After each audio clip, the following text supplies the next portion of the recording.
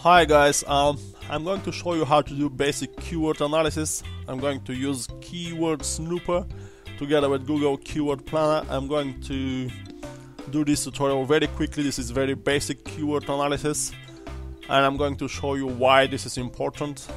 Well, basically, before you start any new website, before you start a new YouTube project and whatever project you have in the works, it's advisable to do your keyword research.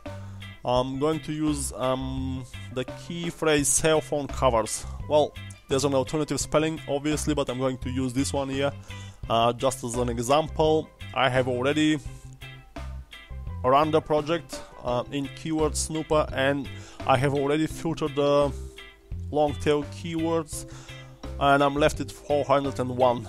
Well, basically you can get maybe 500-600 depending on the sources that you use. And I have selected Google, Bing and Yahoo, I believe, so only 3 sources, and I'm left with 401 long tail keywords, and I have filtered them so each one of them contains the word covers. So basically these are closely related to my main seed keyword.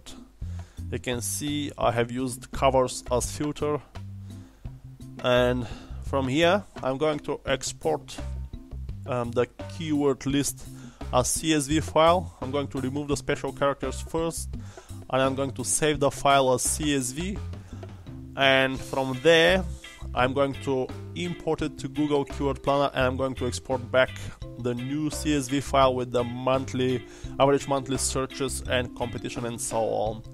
Well, I have already done that, and now we are going to open the Manage tab in Keyword Snooper, and you can take a quick look at all the long tail keywords that we found. The first thing that you're going to notice is the extremely high competition of all these keywords. And if you take a look at the average monthly searches, they are not that great either. I mean, the highest number here it's 8,100, and the competition is 0.99, which is extremely high. And then the second keyword gets only 400 average monthly searches. Well, what these numbers tell you is that all these long tail keywords are very competitive, and they're not likely to bring that much traffic.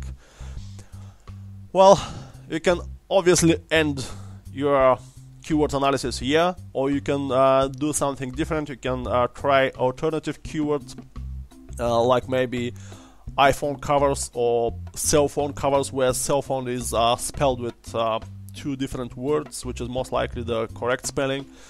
And you can also try whatever keyword comes to mind, and maybe you're going to find some long tail keywords that are not that competitive. But I wouldn't use all these keywords that we found for my new website, since they're extremely competitive and the average monthly searches are very low.